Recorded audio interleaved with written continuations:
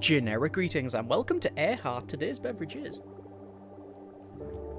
a nice cup of green tea. So the other day I was browsing Steam for predominantly Dieselpunk games because I've been in the mood for that particular setting, and I stumbled across this, which was on sale at the time, so I thought I'd pick it up for a relatively cheap price. And essentially it's a twin-stick shooter roguelike where you have these floating island masses and you go between the different cloud layers to gather fish, which are floating for various reasons, and also shoot down pirates, gather upgrades, and then obviously go back to your hangar to then craft and basically repeat the cycle, and your objective is to get to the top, which I've not yet done because I've only played for about an hour or something. But either way, I've been enjoying the game, so I thought I would bring you along for the ride and show you a little bit of the game. Let's go to continue, and we head into our hangar here. We're on obviously the lowest layer at the moment, and we can see our main character on the left, who is called Amelia, and I'm guessing because she's called Amelia, the game's called Airheart, it's a reference to Amelia Earhart, obviously. I think that's where that reference comes from. You can do some crafting and upgrades, but I think the best thing to do is to pretty much just take off, and I'll show you the main moment to moment. This is our plane here. You can see the statistics are on the bottom left. So we have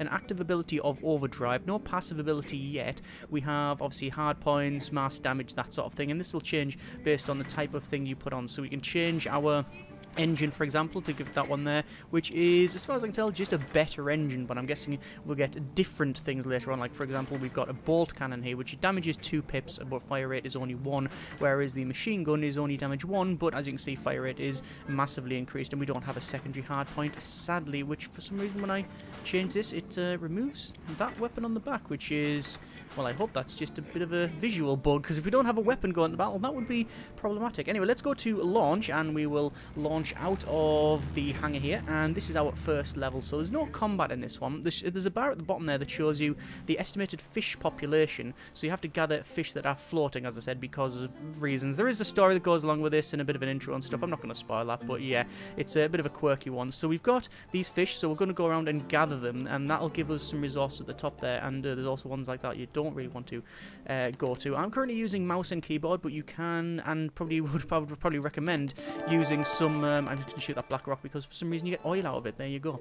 Yes, you can use a game pad, and I have tried that with a 360 pad. Other controllers are available naturally, but yeah, it seems to work quite well. But I do prefer mouse and keyboard, just as a rule. Anyway, I'm going to go down here, gather these fish. As you can see, there's nothing to actually shoot. I mean, we can shoot these creatures over on the left there because they don't give us these like jellies. They don't actually give us any positive resources. So we'll gather those, shoot those, and I think is there any other shoals of flying fish? There's also some friendlies flying around, as you see there.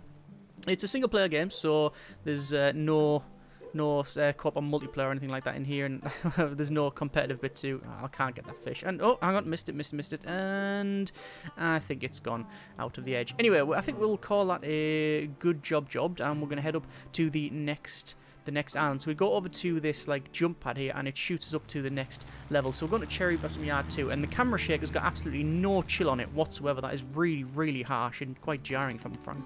Anyway, on the right hand side you can see we do have this tower here, and it is an enemy. We can see that because, well, A, it would be shooting at us if we got close, and B, it's got a red marker around it. So this is where we start to get some hostiles. There's a hostile over there, so you can see they are shooting at us. They don't actually have a very decent weapon, so I'm just going to go there and gather that. And this is give us, oh, a flamethrower. So this is a temporary weapon that I can use to set fire to the planes, and also there's some health there, so we're gonna grab onto that. And what we're doing is picking up scrap, which we can use to upgrade our plane later on. There's also looks like a box here as well, and that's going to give us a little bit of scrap there, and might as well take all these out because, well, why not? And you can see they're now on fire, and they're gone as well. This is a really powerful weapon. On the top you can see, oops, I've just crashed into that there. You can crash into these blocks, you just take a little bit of damage, and then it sort of turns you back around. Yeah, that weapon that I had there, it was only a temporary one, so it does disappear after a certain amount of time. I'm actually shooting that guy by accident. I think if you start shooting up, say, like you get little zeppelins and stuff. I say little, not actually that little, but you get zeppelins around the place, and if you shoot those, you get the police planes coming in as well. Anyway, it looks like there's not much else around here. Oh, actually, there's a pirate, a big pirate, so I'm just going to shoot away. and see if we can get them hit. You can see I'm accidentally hitting friendlies, which I think there's a bit of a grace that's allowed. You can hit them a couple of times before they start to become like really hostile or anything like that. Anyway, we'll go and see if I can find this. I think I might have lost this. Oh, there we go. They're over here now, and that is actually a different one. Oh, there we are. There. So I'm shooting both of those. I managed to hit the small one and kill it, although I've left some scrap back there. So we'll gather that, and then we'll head back over to this guy, and boom, there we go. So we're going to grab that scrap there. There might be a little one left, so no, it doesn't look like that is the case. Anyway, that was okay, not too bad at all, so I think we will go to the next level. Our health is good, so we'll go to the next level. I'll just shoot these, and there we go. No, you can see we're slowing down as we're shooting forward, so if I'm shooting backwards, it actually does speed you up, which I think is a nice little touch there. So up to the next level, you can see estimated fish population for Cherry Blossom Yard 3 is quite good, and now the music has kicked into a bit of a higher gear there. So grab these fish. So we're trying to, like say, grab the fish and take out all of the enemies, but it's obviously going to get more difficult as we progress on to the different islands. And there's one over on the top here, and oh, we've been hit a couple of times by them rockets there, which pushed us right back, which is a little bit problematic, but we shall continue on. There's another option we have as well. Oh, there's something that's dropped some health. That is good, because we do need to heal up there. We've got this thing here which we will shoot. So now it's probably best to shoot behind you and keep running away, but it's also quite difficult. And looks like I've got some sort of directed energy weapon here, which is pretty cool as well. But there's also a lot of enemies around, so I'm going to start shooting all of those. And looks like they're crashing into each other, so that didn't go too well for them there. They actually are over there, but I can't actually see them. And it looks like they've just actually hit the friend as well, which is an interesting one. We do have one other option that I mentioned, and that is to fire our harpoon gun. You always have a harpoon gun, and you can fire that to, as you might imagine, harpoon onto things. And all I've managed to do is just go completely around there as well. So the harpoon is a right click here, in this particular case, and it fires this harpoon out, and if it grabs onto something, well, yes, it does actually stick them, and you can sort of pull them in and do whatever. So that's pretty cool. Let's see if we can get this guy over here, and shouldn't be too long. And oh, there's actually, I don't know what that was. Looks like to be mechanical parts of some kind. So we've managed to clear out the top section here. So we're going to head down to finish the rest of this. And there's another enemy. You can see it's not really flying that well. It's going everywhere but really it wants to go. Let's see if I can harpoon it. Yeah, so I managed to harpoon it. So we can basically drag it around all we want. And it's basically at our mercy now. And I'll destroy that and get the resources there.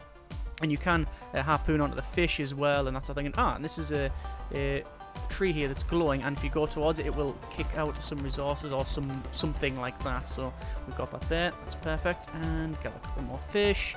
And there's also, oh, there's actually some enemies over here, and I'm firing, and I'm managing to hit everything but the enemy. So not only am I trying to gather the fish there, I'm trying to take out this tower, and we'll grab those, and that's give us a nice little drop of scrap here. We've actually gathered a fairly decent amount of scrap, so I'm quite pleased with that one. I'm just trying to find where this other enemy is. It's not an objective to, certainly it's not an objective to crash into these things, but it's not an objective to completely clear it, but obviously we need these resources in order to gather up and go further up in the map. And oh, that's firing like a sort of aerial mine type thing, which is not good. Let's see if I can harpoon this guy, which I have. You can see it just stops the plane dead, and boom, we take them out there.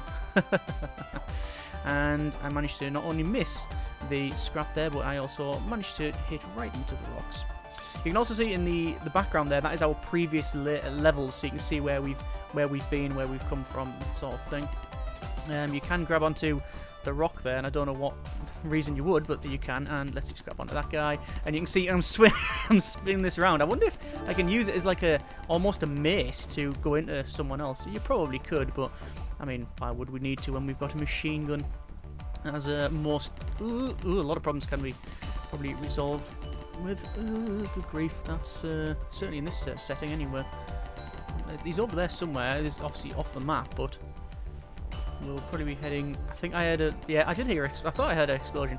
I think there's only so far you can go on the map before it pretty much, it automatically turns you around pretty much there. Anyway, so I think we've gathered most of what we need. So I think we'll go to. Oh, actually, there's fish over here. So we'll grab a couple of fish, and then I think we'll head over to the next island. Actually, we'll harpoon that one because it'll be a bit easier. And there is some sort of jelly there, and grab it. Perfect. And let's might as well finish this guy off. So we'll grab onto him, destroy them, and nice harpoon and health, and there we go. There's even more. So I wasn't even intending to take these guys out, but I mean, they are coming right near us. If we press space, it activates an overdrive, which, to be fair, it doesn't specifically say what overdrive does, so I really have... is it a bit faster? It doesn't feel any faster, but maybe... well, maybe it is, I'm not too sure. Anyway, there's something in this tree by the look of it. You see there's like sparks going around this, so I'm trying to fly through it to see if it does anything, but it doesn't seem to. What if I overdrive through it? Nah, it doesn't seem to be doing anything. Anyway, so let's go ahead and go to the next level, and Cherry Blossom Yard 4, and this is full of fish by all accounts, and also probably full of enemies. That's that's actually a health pack, so I really don't want that at this stage, because I'm pretty much on full health anywhere, and just gather all these guys up. Using the harpoon gun is really, really powerful. Obviously, you managed to grab them. It slows them down. That's going to stop some. I might as well heal up because it's going to disappear. And gathering all these fish. Come on, say gathering them all, managing to pretty much miss the majority of them. Let's get this big one here, and there we are. Okay, so we'll see where the enemies are, and oh, there's one straight away, so we'll grab onto you and take them out, and we'll do the same thing over here. And good grief, that's a whole squadron of enemies there. The pirates. Let's see if I can grapple onto one of them. No, I haven't managed to do that. And there you go. Also, what they can do is they'll stick around the sort of jump pad type thing, whatever you want to call it, the launch pad to go to the next level. So you have to take them out before you can use that. You also get bosses as well, like zeppelins that you have to destroy. We might even see it on this map, but I'll have to see. Nice grapple there. Take them out and get them resources. I think this is probably the most resources I've ever gathered in the map, which is pretty good. Let's have a quick look. So this is like a bit of a bigger base, and what you may notice is it's got like these plates on the side. They're like armor plates essentially, so I'm shooting and it's just hitting that armor plate, and eventually I think eventually it will destroy the plate. I'm just trying to get that one there, which was a good hit. Let's go back and see if I can take that guy out. So standing in front of it is not the way forward, because it's just going to absolutely blast the plane, but I'm also, it doesn't seem to be anywhere doing any damage whatsoever to it, so I don't know whether or not I can take it out now or not. And also my gun has ceased to function. There we go. I'm actually using the front of the plane as a ram to destroy it for the most part. There's actually something back here, so I can go past like that, and that is health. That is perfect. That's exactly what we're wanting, although I did lose some health by crashing into everything known to the pilots around here. Let's go ahead and see if we can take that out. No, it looks like it's totally armed, so... oh no, actually, you can see health is below it, so it is taking the damage. It's just really, really difficult to... really difficult to destroy, but it's about to get destroyed, and there it goes. We have managed to destroy it, and we've gained, I think, a bit of a mechanical part or something. So, that's okay. Let's head down to the south here. There's another turret. The turrets, as you can see, are not really that much of a problem. It's quite easy to destroy, and it looks to be that there, I believe. I think I just saw the edge of one of the zeppelins that are hostile. So let's see if we can take out the air group around it first, because we don't want to be fighting those. And there we go. That's good hits, good hits. More good hits. That's that destroyed. Good grapple. That's gone. Good ram. And there we go. It's a bit of a spray and pray operation here, but we have managed to take them out. And there's no opportunity for beverages, I've noticed, which is a bit of a shame, but I think we'll... one of the best shots I take in the game, and it wasn't even a target I wanted to destroy. Okay, so this is... oh, that's where we... there we go. There's the pirate there. So this has got a bit of a really weird slow-mo there. So this is an enemy that we have to destroy, but by the look of it, I am taking a serious amount of damage because of the sheer amount of things around here, and I don't think I can survive in this environment much longer. There is a friendly around here, which is good, but I'm just getting rammed constantly, which is not good. So let's see if I can take this guy out and get some distance between me, although I'm trying to gather this scrap, and it is recommending that we head out now, and I actually agree. So I'm going to hold R, and what you do is return home. So we now basically do a all sort of just basically go drop and as fast as possible, and what we're aiming for is this pad here, but we have to dodge out the way of the islands there, and sadly it was occluded at times by the things that were missing, but we managed to get there. So there's the resources that we got. So we managed to get some scraps, some gunpowder, some pipes, some mechanic stuff, and none of this other stuff, which I'm guessing you get on higher islands. We've got 31 pipefish, 20 flying parrots, and 1 damselfish, and you can see the total oil that we got from that, and we'll click continue, and that is us back here. So we'll go to our hangar, and I would like to get a secondary weapon, or maybe even a better chassis, but we'll see. In terms of resources that we need to spend, it's obviously money here, but I think we can get, what can we get? That's a fish radar ability, and slow down gas, 1 weapon. What about this guy here? That's dragonfly wings with 1 weapon. That one there says 2 weapons. You can see the design of it all changes, so it's very much reminds me of Crimson Skiesy type thing, which is, you know, probably where my interest in Dieselpunk started from. Certainly the first time I experienced that sort of thing. What do we want? Fish radar, slow down gas, 1 weapon for the wings. Agility is 2 pips. If we have a look at our hangar, our current agility is it's actually 3 pips. So that would be not good, but I don't know if that would give us another weapon slot. I think it might. There's only one way to find out, and it's not an expensive mistake to make. So we're going to go for this part here. So we'll buy that one. And, continue, hangar. And we'll go and put on the different wings. And that is absolutely... that is very, very Franken plain, isn't it, really? And, yeah, we can't have a secondary weapon either, which is a shame. Okay, I'm going to go back to... It says that there. It says Skyhawk, but that's not the weapon. So all that does is make it a bit slower. Maybe connected with other systems it would give us a decent build, but that is probably not what we want to go for. And we're going to go over to our workbench here. And this is something that I'm not particularly fond of. The way you... Oh, we've got ammo cases here. The way we build stuff is essentially you've got stuff on the bottom here this is giving us like a rough overview of the sort of things we can make with the resources that we have. But the only way to figure it out is to basically use trial and error. So if I go 1, 2, 3 metal scrap and say craft, I know we're going to get a box, and that is actually shown in our inventions here. So these are all the ones that we've managed to find. These are the ones that we've bought, so we can actually sell that wing back if we really wanted to. But you can't. I don't think you can craft that. Actually, can you craft it? Let's sell that there. And no, you cannot get it back. Shame. Anyway, but this stuff like the machine gun, I can if I wanted to. I can buy. I can craft it again if need be and stuff, and it shows you the crafting parts that are required there. But there you are. And then ideas. So for example, I'm going to go to 1, 2, 3 like that and say craft. What will happen is it will say crafting failed, but at the bottom it shows you the order in which you need to build things. So for example, this thing here, whatever it is, we know that the middle one was correct, so we know a pipe was correct there. So I'm going to try and make whatever this is. So we'll get rid of these. Sadly, you can't remove them from these slots. You have to remove them like so. I'm going to go say scrap metal, pipe, scrap metal, and then craft.